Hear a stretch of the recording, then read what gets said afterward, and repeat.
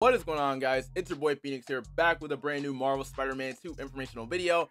And today, Insomniac has clapped back at the community for sending some violent threats to the staff. So without a doubt, if you guys haven't already, make sure you guys go ahead and hit that like button down below, hit that subscribe button as well, and without a doubt, let's go ahead and jump right into the video. So this article from Dexterdo says, despite launching to rave reviews in 2023, Marvel Spider-Man 2 has found itself in mired controversy a time or two.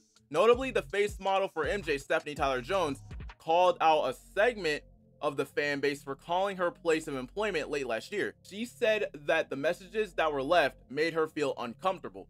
Now, as you guys know, this did happen. Fans that go out with their left hand decided it'd be fun to call up Stephanie Tyler-Jones based on her face model and decided to pretty much tell her that that she was ugly and stuff like that. It just ended up not going anywhere. And after that, she also quit right after, due to the fact that the fans don't know how to touch some grass. But following that, it says, unfortunately, it doesn't appear as though the harassment stopped there. Insomniac's community developers were forced to address threats the team has received because of the ongoing silence regarding the game's updates.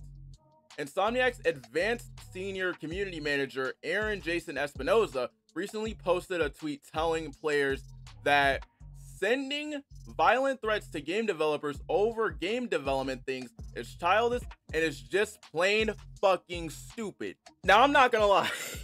I'm not even gonna lie here. This man is speaking factuals.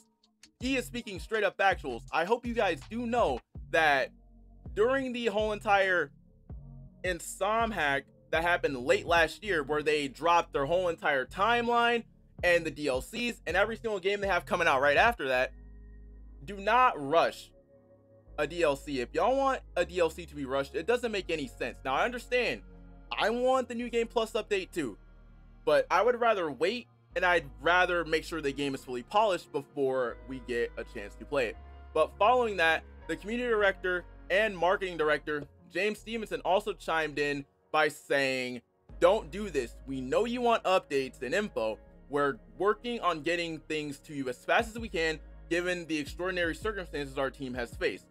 Now, obviously, this is in reference to the whole entire Insomniac hack that happened late last year in December, and pretty much that put out their whole entire plan. So that's pretty much the reason why they haven't been dropping new content.